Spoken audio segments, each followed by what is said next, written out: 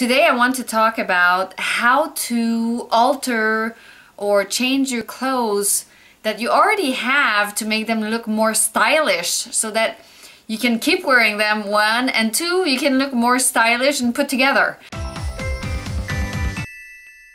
So I'm just gonna give you ideas of things that you could do, and when you look in your closet, you can look at items you have and be like, ooh, maybe I can do this with this one, or maybe I can do this with that one. So here's some ideas for you, okay? So I'm gonna back up here.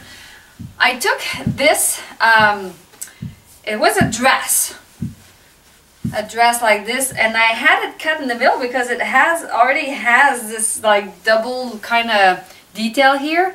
So I had it kind of cut in the middle and sewn here, and now it's like a cool tunic that I'm wearing with leather leggings, and all of a sudden I'm looking like just, I don't know, to me more interesting, right? Okay, here's an example of a dress that actually was a dress, and then I cut in the middle and then it becomes a tunic. So it's so much more fun and interesting looking, and I don't know, I think it's kind of more stylish than having just like a dress with just pumps, right? And it even has pockets. So and then normally I pair them with so like heels, strap heels, but I decided, yeah, you know, little pumps with little studs on them is also kind of fun. So what do you think? Okay, so this was a coat, an actual coat with sleeves that I had, and I decided to cut the sleeves to make it like a cool vest. I had seen like an ad on of Rag & Bones, and they had something really similar, and additionally I added buttons to make it look cooler because there wasn't any buttons, and I kind of wanted to replicate the idea of the Rag & Bone outfit, so it gave me the idea.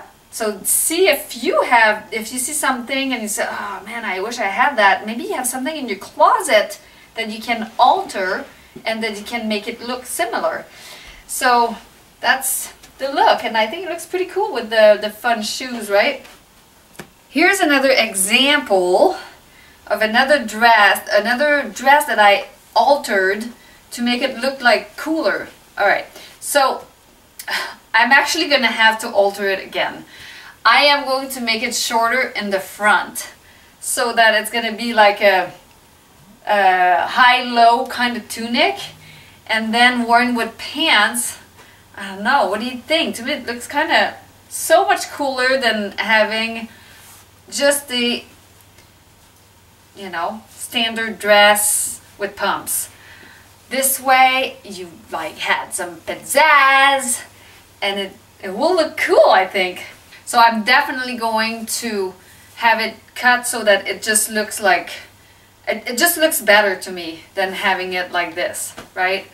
So this is a cool outfit, and see in your closet, what is it that you could do to, you know, have something that looks, that you can use a dress that looks kind of standard and that you can make it into a tunic.